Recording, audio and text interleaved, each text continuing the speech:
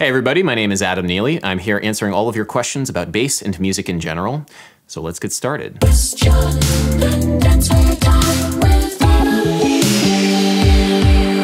xDEZIOx writes, are you reading sheet music or tablature during this performance? Yes, so in my previous video where I was playing a bunch of video game covers at the BIT Awards, I was definitely reading sheet music. You can definitely see it in my eyes as I'm staring at my iPad, holding on for dear life, because there was a lot of music we had to learn, and some of it was quite difficult. Now don't get me wrong, I was not sight reading the music. I was not looking at the music for the first time at the gig. That would be fairly irresponsible of me because Zach Zinger, the band leader, had sent the music several days beforehand. That's considered common practice, by the way, for these sorts of reading gigs. Receiving the music a couple of days beforehand, running over any problem spots that you might have, and making sure that you really know how to play them before you show up to rehearsal. That said, this particular gig, the one where I'm playing these fun video game covers at an awards show, was very much a reading gig. It was one of those fairly rare instances where I, as a non-classical musician, needed to know how to read music in order to actually make the music happen. These instances, for me, honestly, are far and few between, which is something that, honestly, maybe my music school education didn't quite get right when it told me how important sight reading was. At least for working professionals, never mind original artists who, if they don't feel like it, don't need to learn how to read sheet music at all. I talked with my good friend Elliot Klein a little bit about this when we were hanging out after NAMM over dinner. What were we just talking about? We're talking about the importance of sight reading. Right. That should be a thing they pass out at Berklee or something like that. The importance of sight reading asterisk. It might be important. Or it might not. That'd be the most honest thing you could say. Learn sight reading, because you never know. Being like, okay, what are these you never know sections? If you play jazz, musical theater. Also classical, but you wouldn't be going to Berklee for that reason. That's true. It's the only thing that gets brought up, being like, man, back in the day, if you couldn't read this and you were, it's always like some dated example. If you were with Tribal Tech or recording the first Star Wars. I mean, well, the problem is like, even though it's a you never know sort of situation, it requires so much time and energy to like actually do it. And that's the thing, it's quite a lot of work to be able to read at a professional level. On an intellectual level, it's actually not that hard. All you need to know is which lines and spaces go with which notes on your instrument, but you want to be able to do that beyond the intellectual level. You want to be able to read music fluently and musically. You want to take the idea that's on the page and realize it on your instrument in a way that makes sense. An analogy for somebody first learning how to read sheet music and exhaustively picking out the notes one by one without knowing how they come together into a musical phrase would be like if I attempted to read a phrase in Norwegian, and I apologize for all my Norwegian viewers. I are mota 13 sprekinger op og en av dem var joren lund fra Lanka.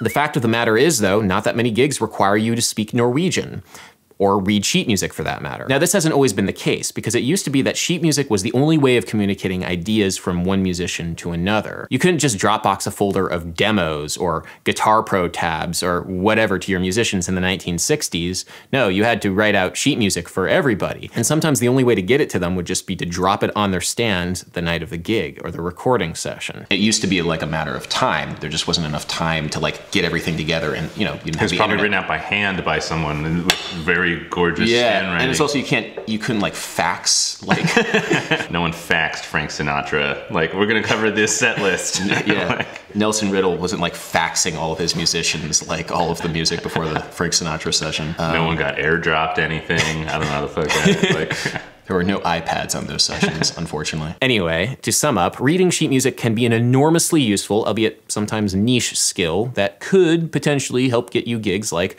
reading a bunch of video game cover music at the BIT Awards. So take that with what you will. James Frank writes, hi Adam, question for a future Q&A. I'm a guitarist and I'm trying to improve my sight reading, so what will you suggest to me as a guitarist? How to study, and if you know how score are right for a guitarist, if chords are also included in the sheet. More reading questions. Okay, so I think the best place to start if you're a guitar player or any instrumentalist, if you have some degree of facility on your instrument, is any piece of music that Bach ever wrote. In the beginning, especially if you already know how to play your instrument, it's gonna be very frustrating for you. It's gonna be the equivalent of me attempting very poorly to read Norwegian. However, there's something in the music of Bach that makes it so that no matter how slow you play it, it's just so damn enjoyable to play. Even if you're just picking out the notes like once every minute. There's something so musical about it that it just makes you want to keep practicing and keep reading. Staying motivated when you're slogging through sheet music, when you're learning how to read, can be a real problem sometimes, but I've never found that with Bach. A good place to start maybe would be his Flute Partitas. You can download them for free at imslp.org. It's a free repository of public domain sheet music. But honestly, just picking up any piece of sheet music that Bach wrote and just kind of going at it will do the trick. Just start reading the notes in order. Okay, we got a D there, okay? And we got a C sharp, and then we got a D, and then we have an A. Congratulations, you're reading Bach, and it's a lot of fun. But unfortunately, there is one thing that the music of Bach won't help you out all that much with as a contemporary guitarist, and that is rhythm. The kinds of syncopated rhythms that exist today didn't really exist in the music of Bach, so there is actually a book that's good for practicing the basic rudiments of this, and that book is called Syncopation. It's written for drummers, but honestly, any musician will get a lot out of the book by taking the rhythms that are in the book and playing them on whatever note you feel like. Blind Man with Echolocation writes, an interesting video would be on the concept of Musica Universalis. I think it's complete bullshit, and it's not technically music theory, but it's quite a strange area. Okay, so Musica Universalis is also known as harmony of the spheres. It's a concept which goes back to the ancient Greeks, which basically says there are two kinds of music. The first kind is the vulgar kind, the kind that we hear, the kind that we play here on this earth that tugs at our emotions and causes us to feel things. This is not the true music, however. The true, more divine music is what happens up above, with the celestial bodies orbiting the earth, in the case of the Greeks, but orbiting the sun now. Anyway, there's an interesting logic to this. The kind of music that we make for ourselves is, on a fundamental level, one based on frequency. If, say, we play one note and it vibrates the air at 200 times per second, and another note which vibrates the air at 300 times per second, they sound good with one another because there is a simple mathematical relationship between the two frequencies, one of 3 to 2. The Greek mathematician Pythagoras is the one who initially made this observation, that simple ratios between two sounds will sound good. The story goes is that he initially came to this observation by walking past two blacksmiths, pounding away at their anvils. He noticed that the sounds that the anvils made were quite pleasant to the ear,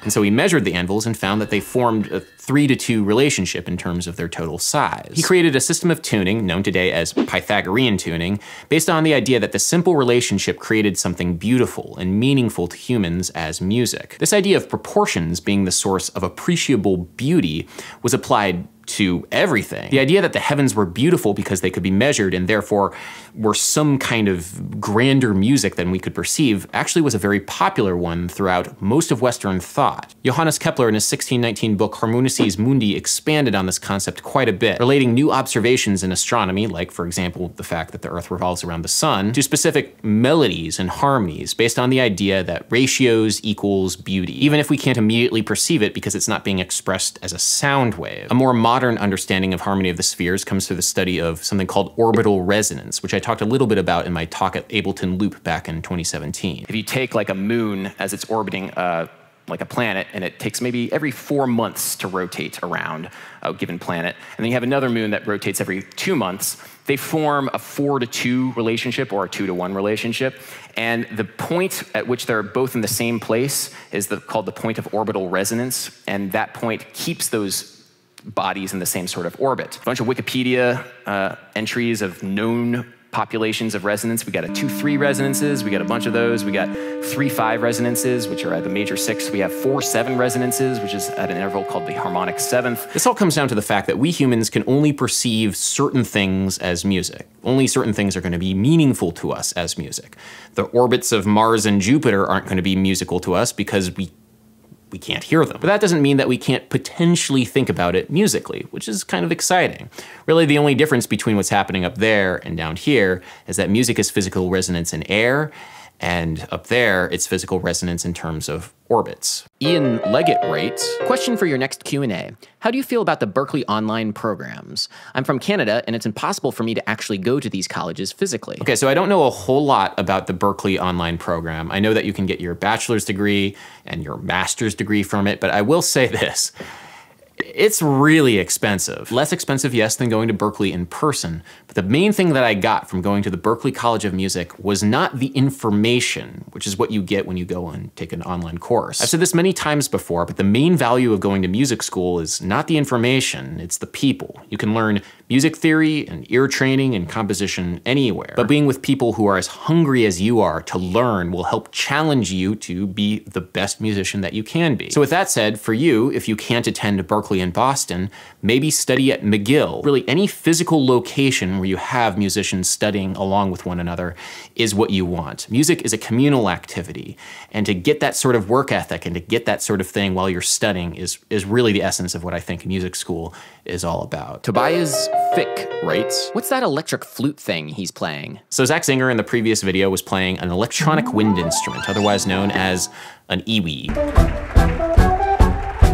Basically a synthesizer that you play like a woodwind instrument, and they're moderately popular in the 1980s, kind of like keytars were. Now, I personally think they're a lot more expressive and a lot more interesting than keytars, but they kind of fell by the wayside after the 1980s ended. Recently, though, some woodwind players have been dabbling in iwi, and it's a really cool texture, I think. Carlos from Insane in the Rain Music recently did a video exploring some of the nuances of playing an iwi from the perspective of a woodwind player. You should definitely check that out. It's great fun, and I hope to do my part in showcasing iwi playing because I think the iwi is a fantastic instrument and more people should play it. Justin Davis writes, as always, these are so well put together. Those count-ins look mad confusing though. Wags finger ambiguously for a seemingly random amount of time, and 2, everyone plays. Yeah, welcome to the down and dirty world of on the bandstand conducting, where you really just have literally a beat to start playing. So if we look at the video, you can see what Zach is doing to bring us all in at the right moment. He's literally breathing in on the pickup beat right before we enter. The breath is our cue, and then he drops his instrument down on what conductors would call the ictus,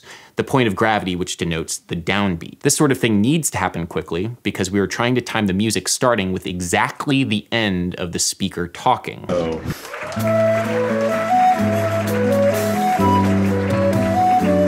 These are the sorts of things that you just kind of learn by doing it a lot, and it's really kind of like the down and dirty version of conducting. It's not the conducting with the baton, but it's the same general idea, getting the whole band on the same page very quickly. Caleb Scola writes, hey Adam, what do you think of music critics? Do you think that it's unfair to criticize without being able to create? Or is it a necessary part of the industry? So I'm gonna answer your first question the way that I guess it's typically answered.